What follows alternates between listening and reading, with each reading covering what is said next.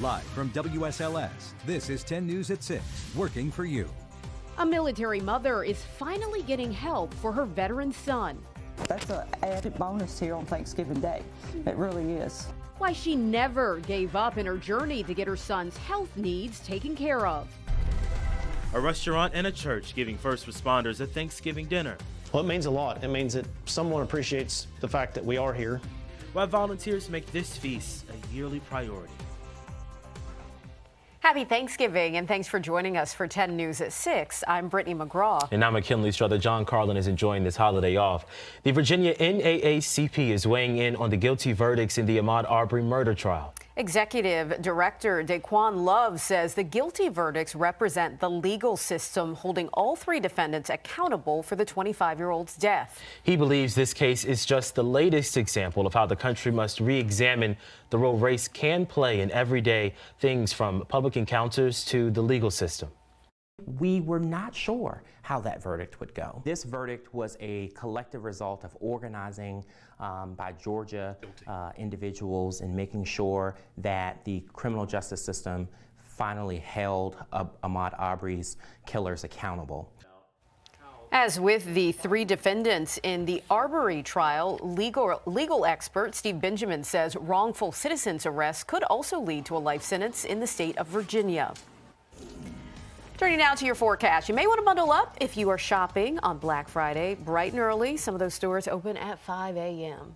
That is really early. I'll be there. You'll be. I was going to say, are you going out? I'm ready. Well, so do we need a jacket? Is it going to be really cold? Well, for tomorrow, our high temperature is going to be at midnight. We're getting colder from there. So yes, grab your jacket. For this evening, our temperatures have been slow to drop. A big reason for that because of the cloud cover. Now, for some of us, we have yet to see some of that cloud cover move in, so your temperatures will drop a little faster than others. But here in Roanoke, we're still at 62 degrees. Now, our winds a little bit breezier this evening than they have been throughout the day, coming in from the west and southwest at about 9 miles per hour. Those will eventually shift, though, to come in from the northwest, certainly bringing us some colder Canadian air. But for right now, we are ranging from the upper 40s back towards Lewisburg to the low 60s here in Roanoke, that warmer spot. 55 for Blacksburg and 54 over in Danville. Temperatures, as I mentioned, are going to be faster to drop in some areas versus others. Either way, by 9 p.m., we're already into the lower 90s, slowing down from there,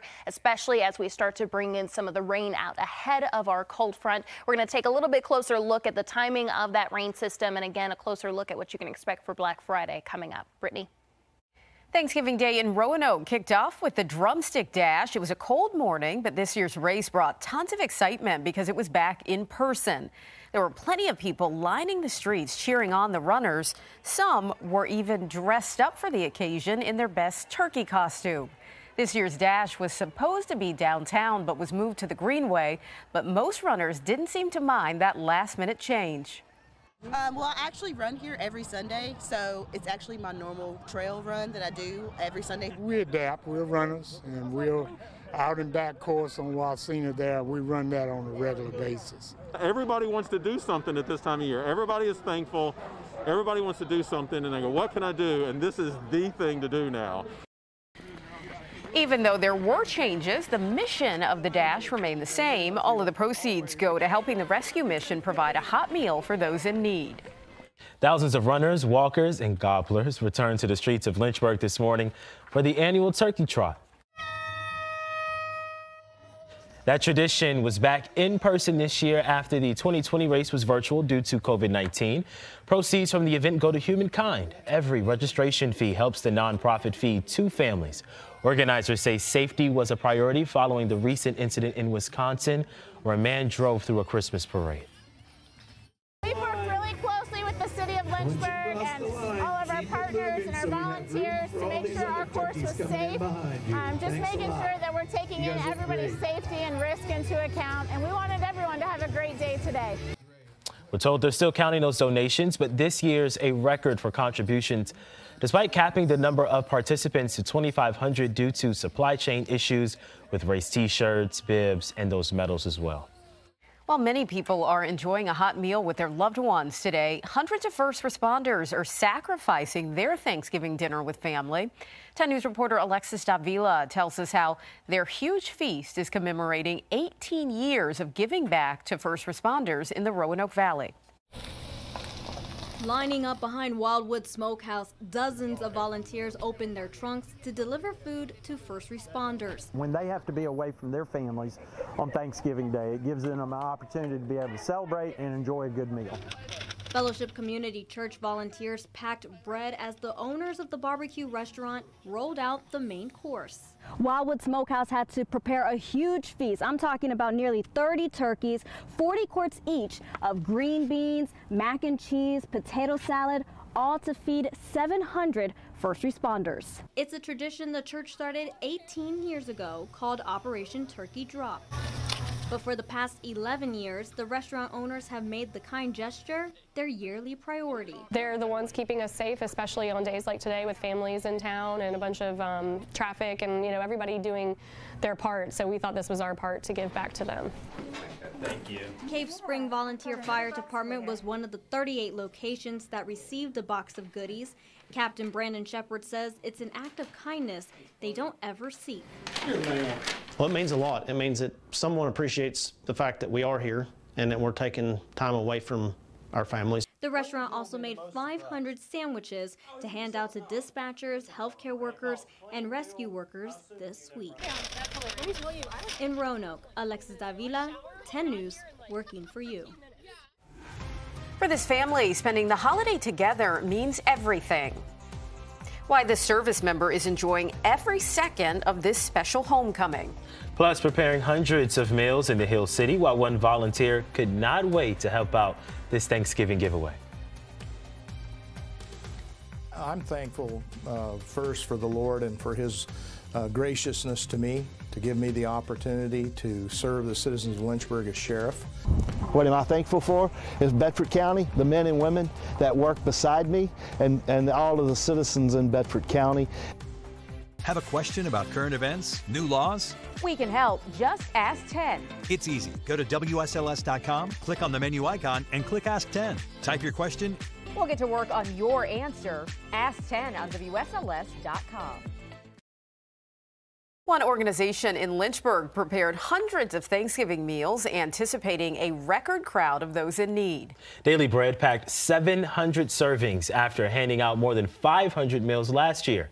Leaders say the nonprofit is not impacted by nationwide supply chain and inflation issues thanks to all those generous donors. Volunteers spent this morning packing containers with traditional Thanksgiving meals.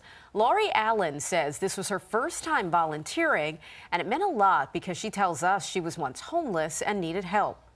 I know what it's like to have somebody in the community feeling that need, and if it wasn't for that need, I would have gone hungry. The organization also served more people this year because of recent renovations, including a new serving window to help get more meals out that door. A wonderful holiday surprise tonight for a local family of veterans. We first told you about this Brooknell mom of 4 Marines on Tuesday. Lynn Tucker has spent the past 16 years fighting to get her son the health care he needs after a 4-wheeling accident left him with a permanent brain injury. She says Ben's condition makes keeping up with hygiene tough. Because of this, he's in need of a new set of teeth that cost $60,000. After years of not taking no for an answer, he is finally getting them. My message is don't give up, which is very hard sometimes because it's tiring. But my message is to reach out to other people. You know, one person or one agency may not be the answer for you. His mom says one thing he can do and loves to do is eat. Your local weather authority, always watching and tracking for you from the JES Weather Center. A quiet evening for us, at least for the next few hours. A live look now to our sky cam overlooking downtown Roanoke. It really was a very pleasant Thanksgiving for us. Couldn't have asked for better weather, but then we head into tomorrow, and that is going to be changing significantly. Our temperatures ranging from the upper 40s back towards Lewisburg at 48 degrees, but here in Roanoke, lower 60s, 62 for the moment. You head towards Smith Mountain Lake, 58 and 52 over in Hillsville. Now, throughout the next few hours, as we continue to bring in more cloud cover, some of us will see our temperatures dropping a little bit faster than others, but we will be down to the low 50s by 9 p.m. Noticing that rain chance increasing just slightly. It's going to be increasing a little bit more as we head towards, say, 10, 11, and definitely then into the overnight hours. Now, wind speeds overall have not been too bad today. If anything, this afternoon when it's been a little warmer, helping those temperatures to feel better, but we're noticing wind speeds are picking up further towards the west, and that's because of that cold front. So satellite and radar, quite a bit of rain as you look to our west. However, as this continues to track towards the east and into our region, we're going to notice a lot of that rain eventually dissipates, but we are still going to pick up on some of that rain though. So 7 p.m. we are still seeing that really focused towards Greenbrier, Pocahontas County. It's trying to move into the New River Valley, trying to move into Wythe County, Bland County, even Grayson County, but it's going to be a slow process as we stop the clock right around midnight. There you go. We're finally seeing more of that rain further off towards the east. Lexington, Lynchburg, all the way back towards South Boston, finally picking up on that rain. Nothing too crazy, but we do have that rain, so make sure you're watching out if you are going to be on the roads for this evening. As this pushes off towards the east, things are quiet for a lot of us in the morning, but we will be tracking the potential for some mountain showers for those higher elevations throughout the morning hours tomorrow. So for tonight, our temperatures are down into the 30s and 40s. Not as cold as we have been recently, but still chilly out there. And that rain is going to slow down that cooling process. For many of us, our high temperature is actually going to be around midnight. So throughout the day on Black Friday, temperatures ranging anywhere from the 30s to the low to mid 40s. In fact, we'll be seeing some increasing sunshine, which is going to feel nice, but we are also going to be dealing with those gusty winds. We'll look at that here in just a moment, but there you go. 4 p.m. you're dealing with the mid 30s back towards the New River Valley, feeling like 26 over towards Hot Springs, 47 for Danville. So a little bit warmer the further east that you live due to the timing of this cold front. As for our wind speeds, they are going to be gusting 30, 35 miles per hour, causing our temperatures to feel colder out the door. So make sure you are bundled up for tomorrow. 7-day forecast warms us up for this weekend back to the low to mid 50s. A brief cool down on Monday before our highs return to the 50s as we head towards next week. It's about time to start packing up those leftovers from the Thanksgiving meal, and many of us are enjoying them, but you got to be careful what you give to your furry friends. That's why we're working for you with what dogs can and cannot eat this Thanksgiving. So here's what they can have: carrots, pumpkin, green beans, sweet potatoes, a small amount of cheese, and turkey, but make sure to take the skin off of it. Here's what they cannot have: garlic, onions, mashed potatoes, canned cranberry, stuffing, and of course, they cannot have chocolate. All righty, we'll hear from the Flames head coach Hugh Freeze on their final regular season challenge. And next in our region final previews, the Highlanders get ready for the mighty Raiders of Appomattox County. Sports is coming up next. I'm thankful for community, the sheriff's department, people coming together, the delegate, to let people know that we care. I'm thankful for the love that is in our community. I believe that we live in the best state and the best country in the world, and I'm proud to be a Virginian and thankful for that. Some news and notes for you, including right here on WSLS 10 and NBC Sports. Bills at the Saints. That is an 8:20 kick. VMI about to put away Central Arkansas at 71-64. They're playing a tournament down in New Orleans. All right, that does it for us. NBC Nightly News is next. We will see you back here at 7.